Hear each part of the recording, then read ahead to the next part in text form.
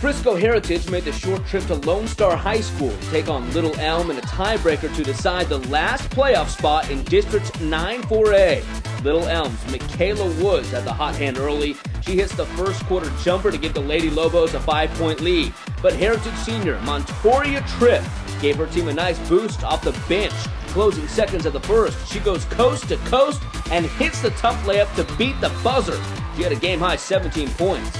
Juliana Compe drives, draws all kinds of contact, and somehow gets that crazy shot to go and gets the foul for a three-point play.